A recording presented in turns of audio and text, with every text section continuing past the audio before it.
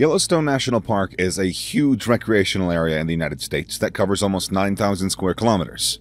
Most of Yellowstone lies in Wyoming, and it also stretches into neighboring states, Montana and Idaho.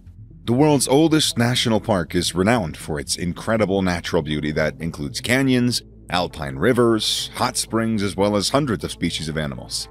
Yellowstone also sits atop a massive volcano, so big in fact that it's officially known as a supervolcano. This supervolcano is roughly 50 by 70 kilometers wide, and is last thought to have erupted some 640,000 years ago. However, what has some people nervous is the prospect that it will most likely erupt again. And if Yellowstone erupts, the damage caused could be catastrophic. A supervolcano differs from an ordinary volcano in the sheer force and ferocity of its eruption. The term is applied to any volcano that is thought to be capable of ejecting more than 1,000 cubic kilometers of volcanic rock and ash. To give you an idea, that's about 50 times greater than the Krakatau eruption in Indonesia. The 1883 Krakatau eruption killed over 36,000 people, which was largely due to the ensuing tsunamis that hammered the Japanese coastline. A Yellowstone eruption would not only prove to be immediately deadly to anyone in the vicinity, but the aftermath could have dire consequences for not just North America, but for the rest of the world. But first of all, how likely is it to erupt? It's already erupted 3 times, 2.1 million years ago, then 1.3 million years ago, and the most recent was around 640,000 years ago. While these dates may seem very, very far back and almost too far back to comprehend and take seriously, geologists are convinced that one day Yellowstone will produce another massive blast. Currently, the national park sits atop of 3 overlapping calderas. Caldera is the Spanish word for cauldron, and they're a kind of bowl-shaped depression in the earth, caused by previous eruptions. When a supervolcano erupts, the amount of molten lava and rock emitted is so vast that the ground holding it simply collapses into itself, creating a caldera.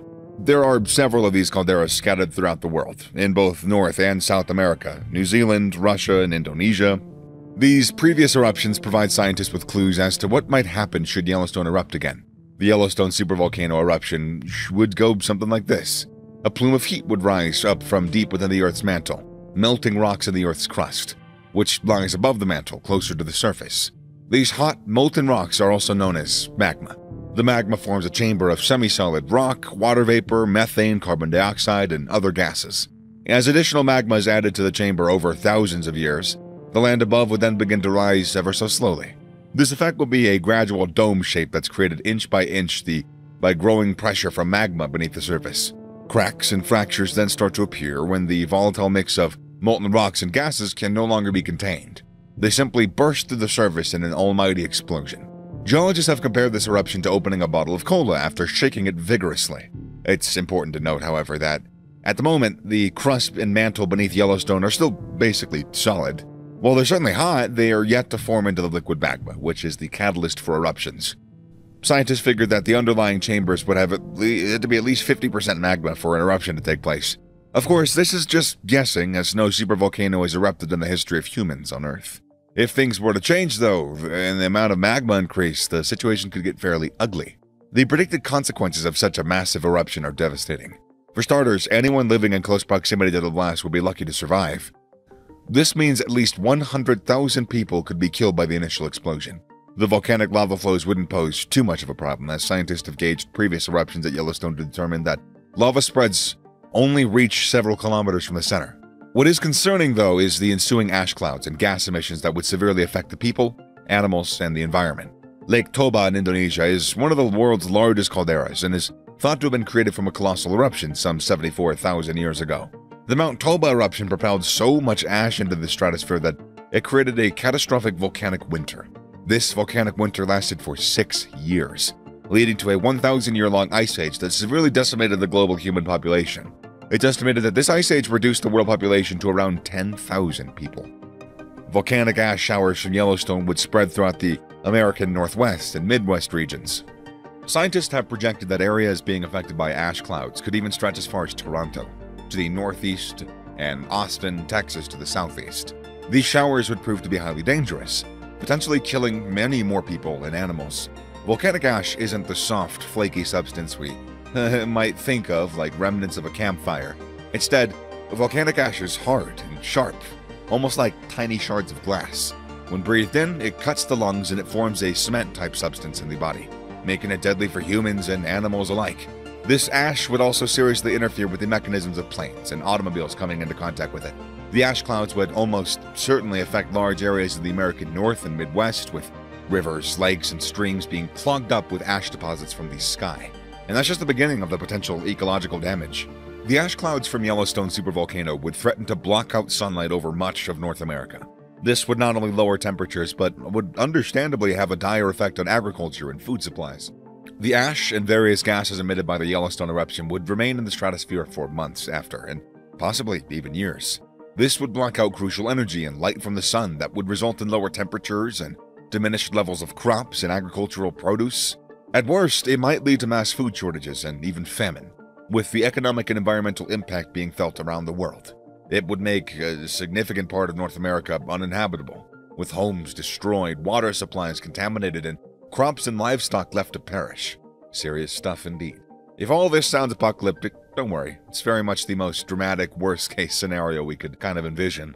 Experts have been quick to point out to anyone raising the alarm that any signs of volcanic activity at Yellowstone will be well telegraphed in advance. Nevertheless, geologists have pinpointed a giant flume of hot rock lying deep in the Earth's mantle. This hot rock is roughly 640 kilometers below the Earth's surface, and it serves to melt rock in the upper chambers, creating small pools of magma. As more magma builds up, the Yellowstone surface heaves upwards. Small earthquakes can relieve this pressure by allowing hydrothermal liquids to seep out, causing the ground to subside. Scientists have noted that since 2004, more and more of Yellowstone Caldera has been surging upwards at a rate of almost 3 inches per year, which leads experts to predict that when it comes to a Yellowstone eruption, it's a question of when, not if. Optimists suggest a small-scale eruption similar to that at Mount Pinatubo in the Philippines. That might be in the cards. The Mount Pinatubo eruption in 1991 killed 800 people and caused over $200 million in property damage. Planes flying near the region after this eruption encountered severe ash clouds that caused a further $100 million in damages. The Mount Pinatubo eruption could be seen as... it could have been a lot far worse, basically. Experts had been tracking volcanic activity, paying special attention to a growing series of mini-earthquakes that signaled a burgeoning buildup of magma near the Earth's surface. Yellowstone is being closely monitored as well, and many believe that minor earthquakes or hydrothermal explosions are greater hazards. The national park is additionally home to the world's tallest geyser, which is a hot spring that shoots off boiling water and steam into the sky intermittently. However, the threat of earthquakes in this highly seismic area is probably the most likely danger to concern ourselves with.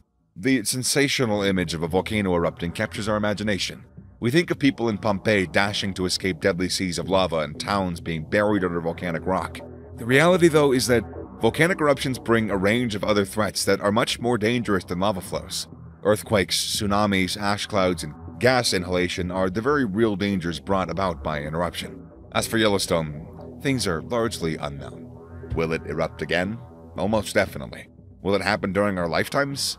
Who knows? But we can rest assured, if it does erupt on our watch, we'll be ready for it.